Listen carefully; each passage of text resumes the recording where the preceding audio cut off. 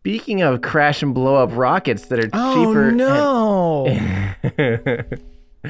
So my big news story this week. This is Astra, of what was a relatively secret rocket company who has tried to launch a handful of times now, a small sat launcher, an awesome little launch vehicle that I love this because it looks to me so much like a baby Atlas rocket, like those old school, 1950s, 1960s missiles, basically. Like this just straight up looks like they are building a scale model version of one.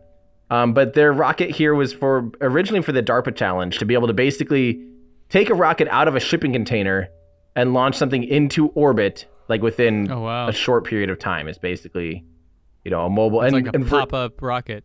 Exactly. And Virgin Galactic or Virgin Orbit's one of the other ones competing for this, but instead of a shipping container, their way to do it is by dropping it off of a plane, stuff like that. So this was finally on September 11th. This was their attempt to get to orbit. And we see from their unfortunate tweets, you can kind of go T-minus 10 minutes, T-minus 5 minutes, final ranges go. And by the way, they had taken this thing out to the pad like 5 or 6 times by this point. T-minus 60 seconds, rocket is on internal control. T-minus 0, liftoff. And then it was about an hour before we heard any other update. And everyone's going, or not an hour, but it was a long time, way longer than stage separation or like any other event that would be happening. And unfortunately, we get successful liftoff and fly out, but the flight ended during the first stage burn.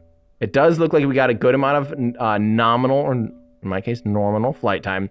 More updates to come.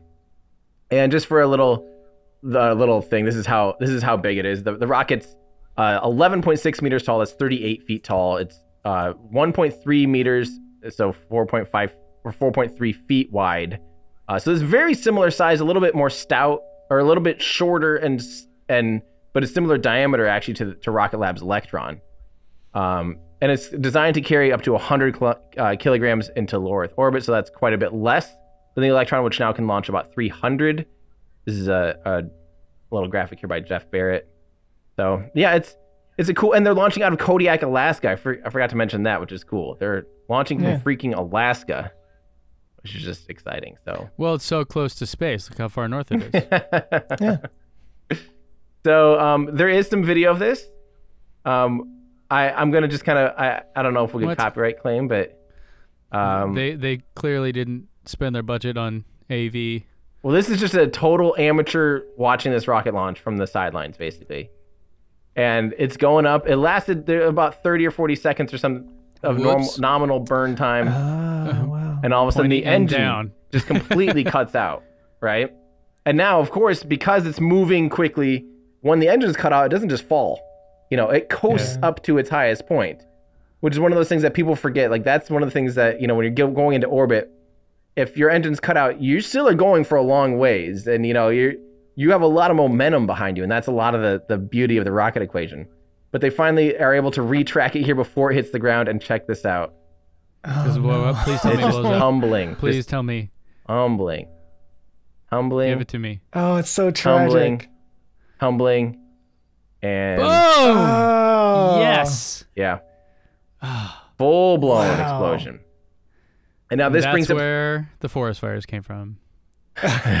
Luckily, it looks pretty green there. But this brings up the question to people: why didn't they terminate their rocket? Right?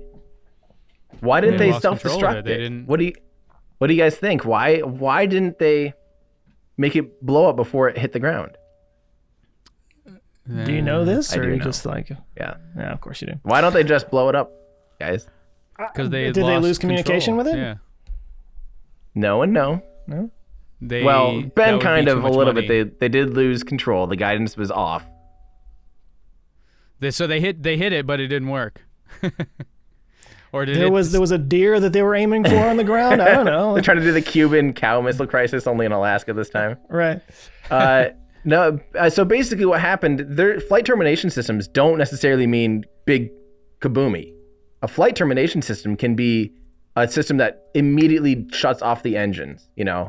That's a functional way, as long as it's, so what happens is they have a flight corridor, right? And as long as the rocket's flying in that flight corridor, as soon as it's veering to the point where it exceeds a limit, the flight termination system just cuts the engines. And then it can't do anything any damage outside of the predetermined zone of danger, basically, right? So your flight corridor is narrower than your exclusion zone. And so as long as the second the rocket leaves, they can actually just cut the engine. So their flight termination system is actually engine shutdown. That is a valid, but it's a separate system. It's not like it's the same system that runs the engines. It's like a oh crap button, that terminates the engines, but doesn't rud the vehicle. And this has some advantages that, you can have more time to transmit data back down to the ground. So say there is, a problem, the teams will collect more data from the vehicle. They're able to see more stuff about the anomaly. You also have a smaller debris field. If you blow up a rocket really high up, and it can rain debris forever.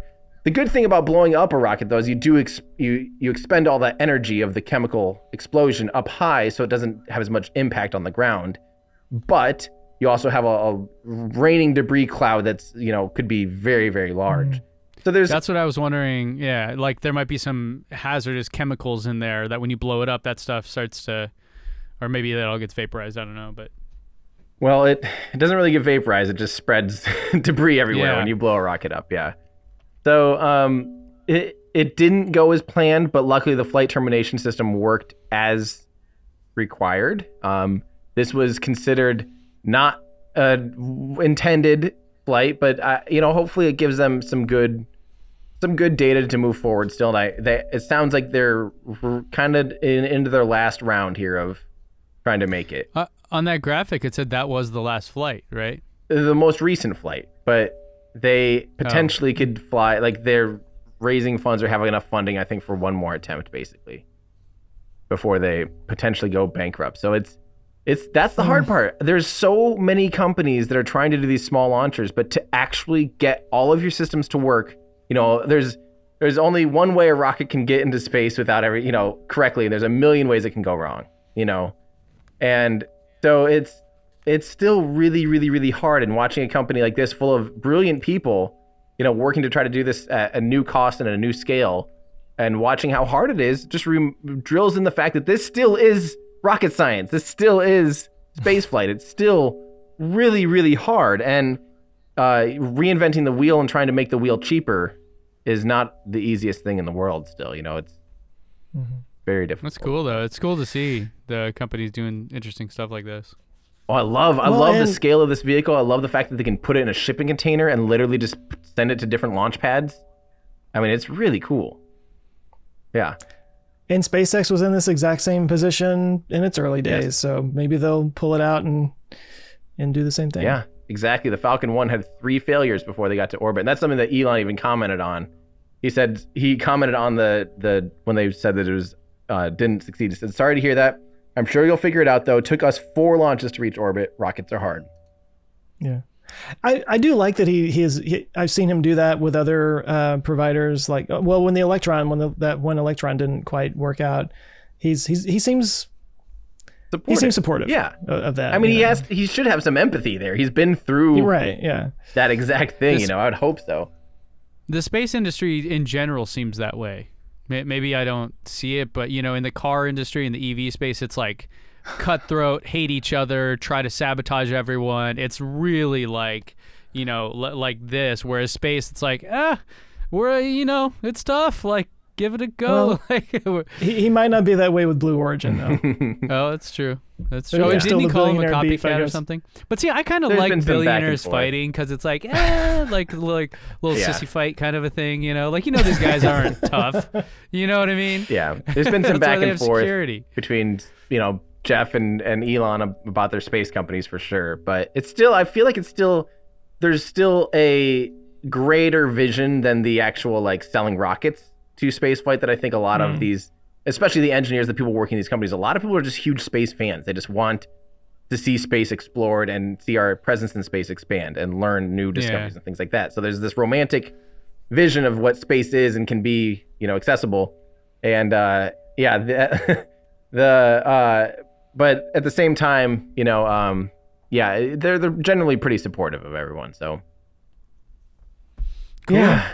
Sorry for the failure, Astra, but we're still cheering for you, of course, and hopefully you guys can knock it out of the park next time. I think hopefully they learned a lot on this one, and and no, it seems like the engines were running great. Seems like everything else was, the fuel up and everything. They got all that stuff down. So now just getting that guidance system really, really, really, tweaked and figured out, cross every T and dot every I or whatever, and we'll see you at the pad again next time.